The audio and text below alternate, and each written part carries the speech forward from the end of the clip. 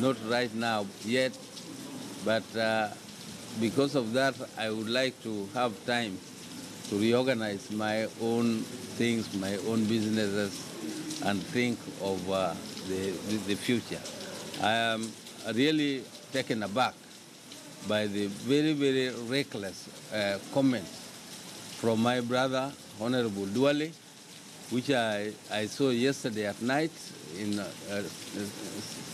Citizen TV, calling me all sorts of names and even claiming that I had no right to be nominated to parliament in the last elections.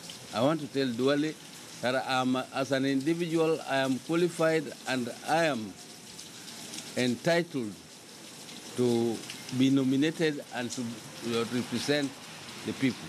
I have been elected twice, 4 times by the bond of people to parliament. Duale has only been elected twice.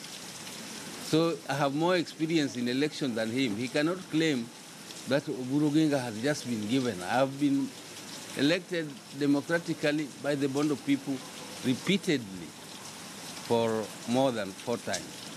Duale was just a manager of a very small hotel selling tea in Garissa.